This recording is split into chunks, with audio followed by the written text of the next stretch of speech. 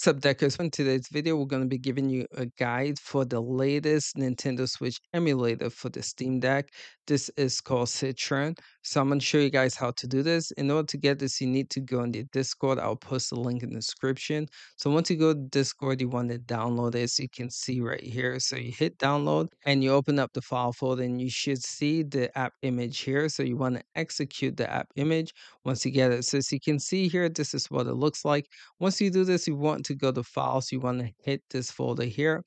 This is where you're going to put the keys. It's really important. Next, you want to install the firmware, and this is how you do it. You click here, and then you open up the firmware folder. You hit choose, and by doing so, it should install the firmware for you guys. So these steps are necessary to get this to work.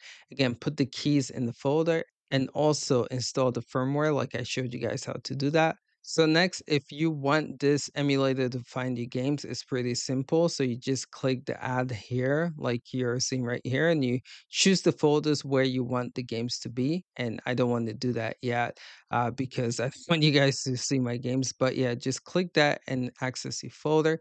Next, you want to configure the controller. As you can see here, you want to make sure you have the Pro controller and also make sure you pick the Steam Deck. The important thing here is you want to hold the start button as well to give the Steam Deck access to the controller to use for the emulator. So lastly, you just want to choose the game and just click the folder that you added the directory for the game folder and it should load up like you see right here. So again, this works really well. If you want to play this in game mode SteamOS, you have to use EmuDeck.